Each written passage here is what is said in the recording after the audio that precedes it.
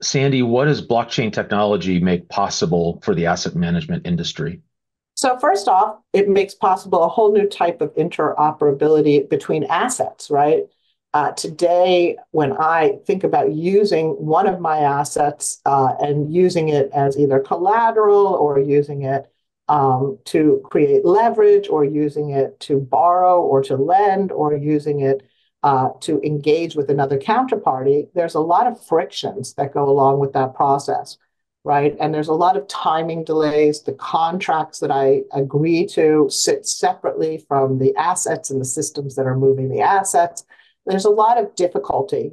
We make it work, but we make it work a little bit with chewing gum and with sticks, right? What this enables is this to really operate as an effective, smooth system, right? Smart contracts that Sergey had mentioned earlier are so critical, right? I mean, my aha moment about this whole space came when I realized that I could now embed the contract that governs the asset's activities into the asset itself, and that the contract would move with the asset, right? Just think about that and all the problems that that solves in today's financial ecosystem.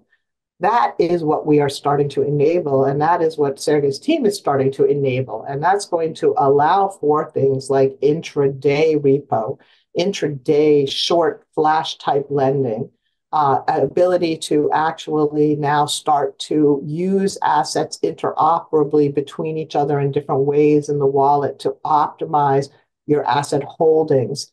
Just like we today sweep certain unused cash from an account, a fund account, into a money market fund and then back the next day, we're going to have many more types of these types of processes that are going to enable intraday efficiencies and 24/7, 365 efficiencies that will allow us to operate over weekends and overnight in off geographies.